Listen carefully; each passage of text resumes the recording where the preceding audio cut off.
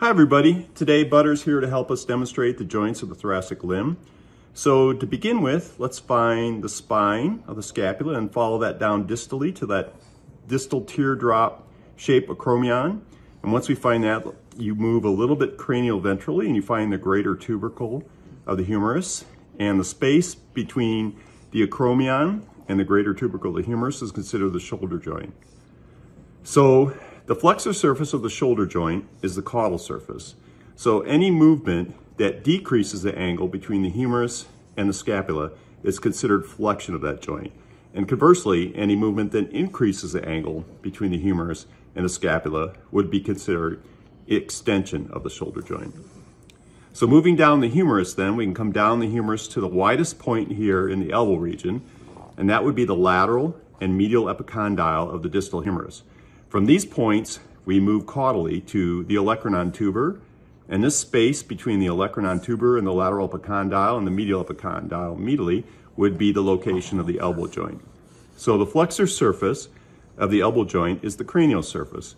So anything that decreases the angle between the antebrachium and the humerus would be considered flexion of the elbow joint, and conversely, increasing the angle between the antebrachium and the humerus would be extension of the elbow joint. So moving distally down to the carpus, we can palpate the accessory carpal bone. This is the location of the three subjoints of the carpal joints. The first joint would be between the antebrachium and the carpus, and that would be the antebrachial carpal joint.